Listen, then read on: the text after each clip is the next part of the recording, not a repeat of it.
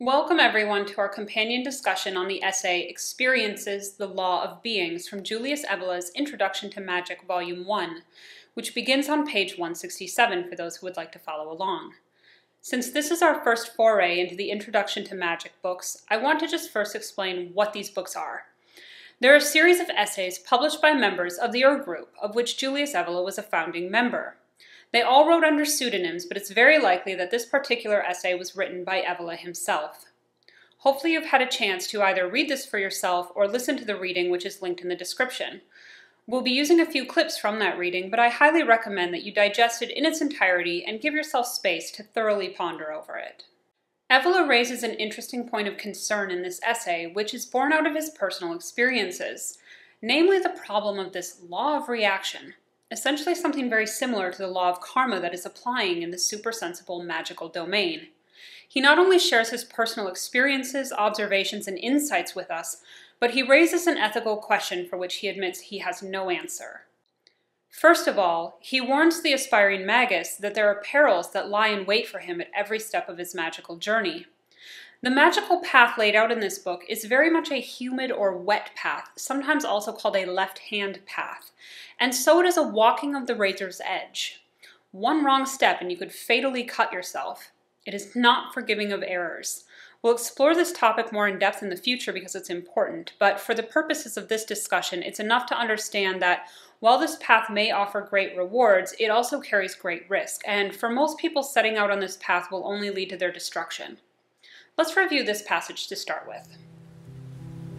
Let me describe some stages of my experience that bear on the present problem. In the case of a man who is freeing himself, something lies in ambush at every step of the way, ready to strike him. First, on the mental plane. During the early phases of detachment, what occurs is a halt in the process of cerebration. The mind is immobilized as if stunned. What ensues is a special state that I would like to call a state of clarity or of evidence.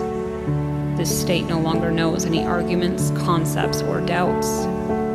In this state there are no longer problems, but rather a deep-seated real need for knowledge, which is followed by the flash of direct evidence, namely an idea with the character of revelation, of peremptory, absolute, and resounding certainty. During these illuminations, my soul remained entirely passive. Eventually, I succeeded in moving it. Then something like a collapse ensued. I experienced the illusion of the previous evidences. I realized that everything could take on such a character of evidence, even opposite truths, as long as the soul, while in that state, wanted it so. It was a frightful moment, but I crossed over the abyss of folly.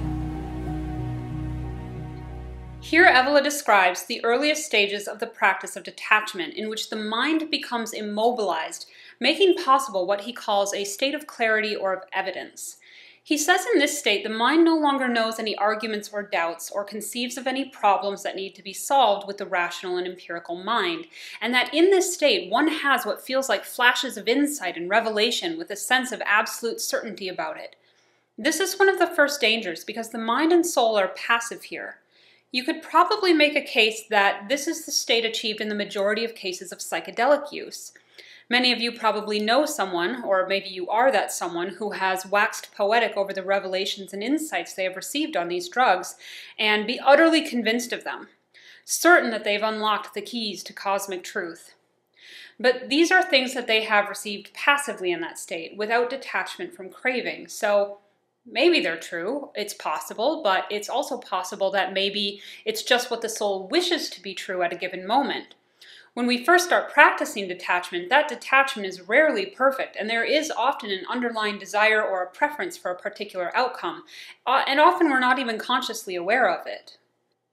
Evola says he finally succeeded in moving his soul out of this sort of paralytic state, and when he did, all of those revelatory experiences collapsed, and with the realization that anything can seem true in that state so long as the soul desires it to be so. and he described this realization as being very disorienting, which of course it would be because all of the things that you had previously considered true and which had been a support all collapses away or becomes suspect. Let's turn to our next example. The relativity of truth is a philosophical commonplace. As a student of philosophy, I was not in the least impressed by it. There is no possible comparison between this truth, which is a simple intellectual notion, and that experience. The experience generates the feeling of an absolute lack of firm ground, a feeling of falling, and an icy, deadly sense of isolation. I felt myself to be on the verge of falling apart and dissolving in the blind chaos of incoherence. What saved me was a sort of sacrilegious violence, the daring of an absolute affirmation that reopened the circle. I found again a support, but this support in my case was action itself rather than truth. In order to overcome this abyss of folly, as he calls it, he goes on to say that he turned not to these truths or evidences for support as they were only false supports, but to action as a way to recover the self that was on the brink of dissolution, having had those supports knocked out from under it. This concept of action is also something we'll come back to at another time, but it's a bit outside the scope of the central problem presented in this essay. But in any case, this danger is something that everyone dabbling in metaphysical realms should be aware of as a basic principle. Let me read you the footnote that was included in that passage, bottom of page 169.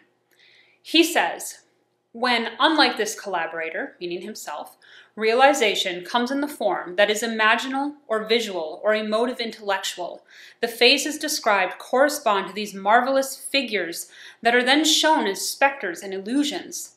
Thus, as has been noted, he comes to a state of partial liberation of the subtle or mental body as in a dream. If it is not overcome, this state of evidence has repercussions in normal life as an inclination to superstition, gullibility, and fanaticism. So if you don't ever break out of that passive state through a sheer act of will, you only get this dreamlike partial liberation of the subtle body, which many people mistake for true liberation. In fact, they are just remaining in this state of evidence, the evidence being those feelings of revelation born by the cravings of the soul, and this results in a person who has very poor discernment when it comes to spiritual or other matters. And despite their inability to judge what is nonsense from what is not, they are often incredibly dogmatic about their beliefs. I hate to pick on New Agers all the time because a lot of them are nice people who mean well, but this is what comes of, say, drinking too much ayahuasca without having first purified yourself of your sense cravings.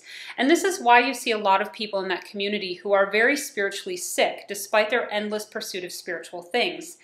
They often stay in that emotive intellectual realm, and they have no real knowledge about how to go beyond that realm, or even that there is anything beyond it. But let's move on to the crux of the matter. The law of beings, this essay is subtitled.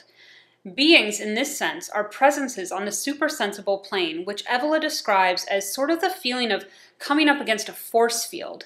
There's something there that your presence on the magical plane is pushing up against. And just like the law of karma generates an effect from a cause, a similar law applies in this realm. If you created a resistance against one of these force field type things, you create an effect, and the effect is that something pushes back.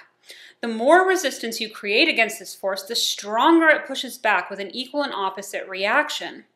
The power of that being now turns against the person and pushes back, creating this resistance on whoever acted against it. Let's listen again. It is clear to me that in the world of beings there is a law of necessity comparable to the physical law of action and reaction.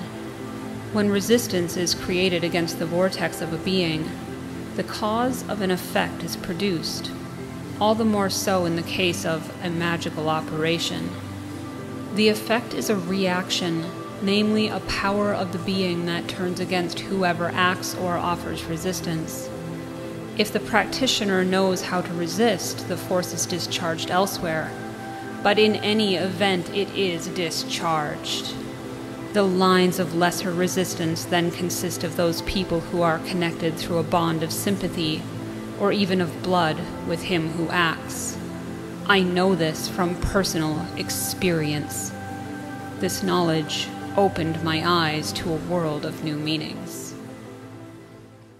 Evola says that if you know how to resist, that is, if you have a sufficient spiritual virility, which we've talked about elsewhere on this channel, then that force will not blow back on you, but will be essentially deflected off onto something else. However, one way or another, that force will and must be discharged. So if it doesn't discharge onto you, where does it go? And this is where we get into this ethical dilemma. First, that force will try to follow the path of least resistance. It will deflect onto people you have a blood relationship with or people you have a deep emotional connection to. So you may avoid the blowback yourself, but one of your loved ones may then suffer the consequences. Now, these lines of resistance become closed off if one has perfect detachment. So again, we see the importance of detachment. You can start to understand one of the reasons why detachment outcomes was of the utmost importance for the castes that were in charge of the rites. You know, they're performing magical operations and they're stirring up big vortexes on the metaphysical plane. They can't be putting their families at risk every time they enter into this realm. So this detachment to personal relationships doesn't mean that you don't love anyone, but that there cannot be any emotional or sentimental clinging to them, any fear of loss. So if you can close off those lines to your loved ones, then where does the discharge occur? Evola says he doesn't know for certain, but he speculates that those reactions will then be displaced onto other predestined beings, such as souls yet to be born. This is certainly interesting to consider. He mentions that he discovered that one can strike deals in this plane to pay with the coin of something of one's physical life in order to gain powers in the supersensible realm. He says it became obvious that one could pay to remove another's sins and take them upon himself, and he posits that this may be the cause of the sufferings of many saints who took the bad karma of others onto themselves as a service to the world. Or it could go vice versa, you could take on good things. But in any case, it seems that there must be this balance, and that in order for one person to have good karma, another must have bad. I'll read you the other footnote, the one at the very end of this chapter. A phrase of Swami Vivekananda has struck me in this regard. The prostitute and the prisoner are Christ, who sacrificed himself so that you can be good people. Such is the law of equilibrium. All the robbers and assassins, all the unjust, and the most depraved, wicked, and malevolent beings are all my Christ. I profess a religion of Christ gods and Christ demons. I personally find this a very interesting consideration, as it seems to suggest that a person's karma is not necessarily 100% caused by them, but it could be the results of trades made or simply the effects of others' actions. To me, that makes a lot of sense. So the problem, as Evola sees it, is that if this law of reaction is unavoidable and unbreakable, then everyone who tries to liberate themselves does so at the expense of someone else. That someone must be sacrificed in order for you to ascend on the magical path, because as you ascend, you're pushing against all these forces and creating this energetic buildup that must be discharged somewhere. And this is what is meant both by that footnote and also the passage from Gustav Meyrink that he includes about the murderer. He says that through sufficient renunciation, one is freed from the effects, that is, from karma. And this is what the Bhagavad Gita says for those of you who have been following that series. With perfect detachment, acting only in service of Dharma, unbound from sense pleasures, one is freed from karma. One can remain standing above all cosmic laws. But is it also possible to void the effects entirely? If you yourself are freed from these effects through your perfect detachment, through your stepping out of the karmic play, do those effects dissipate entirely? Or does that discharge still have to go somewhere? This is the problem Evola is posing with this essay, and it might be a little unsatisfying that he doesn't actually offer an answer. Rather, this is a warning and an ethical question, and neither have I myself ever come across anything approaching an answer. So, as Evola has invited his readers to consider this question, I too invite all of you to ponder on this. Feel free to share in the comments your own thoughts, or perhaps you've come across something that addresses this. What do you think? If, given that this is an unavoidable casualty of magical action, how do you feel about it? Could you justify it, or would you feel it was too high a price to pay to buy your liberation with someone else's karma? Do you think those magical actions, the effects of those actions, dissipate somewhere? Does it disintegrate, or must it be passed on? I look forward to hearing your ideas.